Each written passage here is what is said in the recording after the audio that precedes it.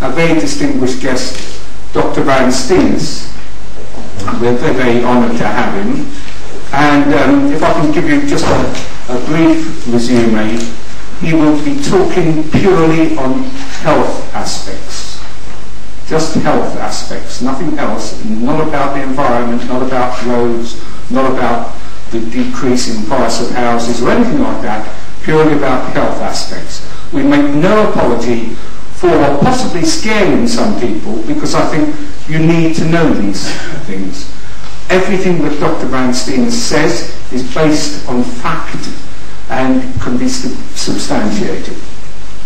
I know for a fact he has fought against 32 incinerators. He's only won 26 of them, you know, absolutely disgraceful.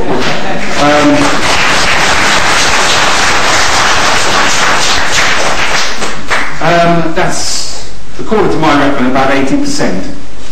So I implore him to try and knock it up to about 85% and get that bloody incinerator taken off our land as well. Still, enough of me.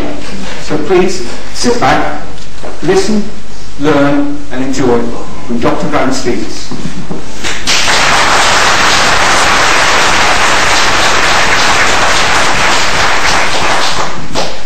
Thank you very much for inviting me here. It's a long time since I've been up this part of the world. I used to help Ken Coates MEP for some years back in the 90s, and we were going great guns in North Derbyshire, and also I spoke at a public inquiry which I ran in the outskirts of Nottingham, and so I'm not a total stranger to the area. Now, there are two things that I want to discuss tonight, and the first one is the shortest one, so I'll get that out of the way. That is that the incinerator is not anymore best available technique. Now, as you read, the diabetes too has trebled, the heart attack deaths among diabetics have doubled, the obesity's taken off, the suicides are taken off, the children have gone loopy, and so on and so on. All these things I'm going to explain why that's happened and how it's happened.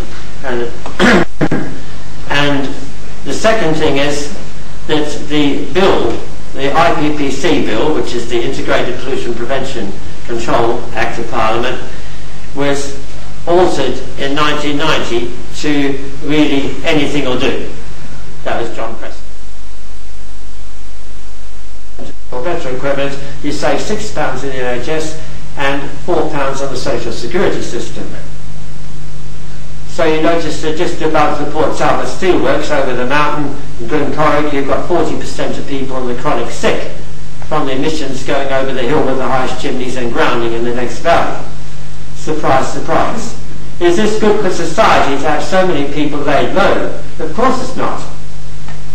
Is it right for so many kids to be disabled, like in Birmingham, 1 in 7, and so many underachieving schools?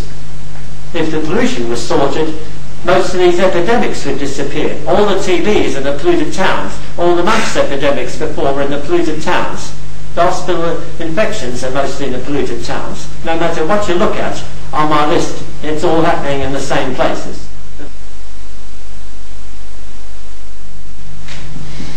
So if you look at heart attacks in northeast London, around Hackney and Canary Wharf and all those areas, it's 240% of the national average, which is already about the highest in the world.